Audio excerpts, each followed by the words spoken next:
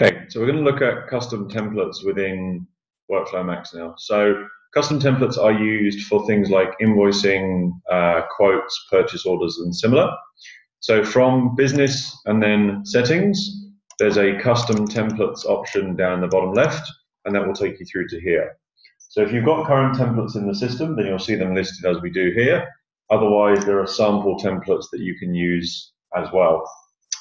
So here, if I go to my invoice template, so if I go invoice full, and just here I'll download this template to have a look at it and change it. So if I open this up, you'll see that it's a fairly standard Word template. If I just quickly go here, put the table lines on, then you can see obviously there's tags here, or merge fields as they're called, which bring this information in. Just extend that out a little bit. So changing any basic information within the template in terms of layout is very simple. So I can, for example, drop these down a few lines. If I wanted to, for example, pump this up, I can make it bigger. I can move things around, change fonts, and so on. That's all very, very easy. Now these tags, merge tags, come in from WorkflowMax. So if you go to the help file, which is here, and then help center, and search for a page called merge field reference or merge field, and you'll find all of these merge fields here. So these are every single field that you can put within a document, and you'll see from the headers what documents that they can go on. So as an example, we've got here, where's one I can use? So client name, for example. So you'll see that that's here, just here. So in there, when we send this out to Bob the Builder, then Bob the Builder is going to go here, followed by the billing address, invoice description, job name, job number, and so on. So if you want to get rid of any information, so say we want to get rid of that field, we can get rid of that field. And then let's say, for example, client account manager we want to put in. So if I look down here, I can find I've got client account manager name or email address or phone number.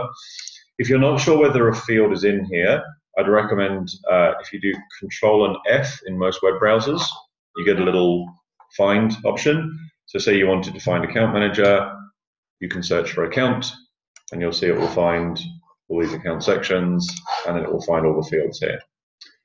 So I'll just copy that entire field. So we need that entire field with capitals, with lowercase, with spacing exactly the same, and yes. So if I go client account manager name, so here is where I want to put the merge field. So based on Windows Word, if I go insert, just here there's a quick parts option, and then you can insert a field. Now, as I mentioned before, we want this to be a merge field, and the field name we just do exactly as it is in the Word document. So here, client account manager name, client account manager name, okay, and you'll see that puts it in exactly the same format as previous, and if it's gone right, you'll see here that when you click on it, then it will highlight everything else as well. On Microsoft Word, you can also press Alt and F9, which will then give you every full merge code and every bit of information, but that can get quite confusing for some people, so I'll pop that back for the moment. So here we've replaced client order number with client account manager, and we've increased the due date fonts. So I'll save that back, and then back in my settings and where I'm in editing this custom template. So I downloaded the template from here. I'll go choose the file and just upload it into WorkflowMax. Now, quite often you may get a page there that says that it hasn't uploaded fully or similar. It is a known little bug with WorkflowMax, but it normally works if you check the invoice. So if I now go and find an invoice,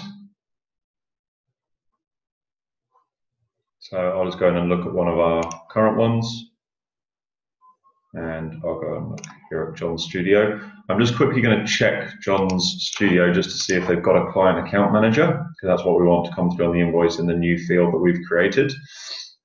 So if I go in here, they've got a partner but not a manager, so I'll just edit this and just give them a manager just so we can prove that this field works. So both of these on here, so we'll again and Luke. Save that back. So now with that saved, in theory, and I may have to refresh this invoice, but I'll give it a go. If I go print, so here you can pick from your templates, the system default or the custom templates, and obviously invoice full is the one we've put in. When you've picked and printed a template, that will become the default for future ones as well. So if I go print, perfect. Then we can see here, so client account manager has changed, and we've obviously got the name come through here. Due date's all inflated, and you can see those changes have been made. So hopefully that all makes sense. The only slight difference to the procedure if you're working on a Mac is that the option isn't under insert and then quick parts. I think from memory it's under data and then quick parts. But if you Google how to add merge field in Mac Word, you'll find the information as well. Thanks.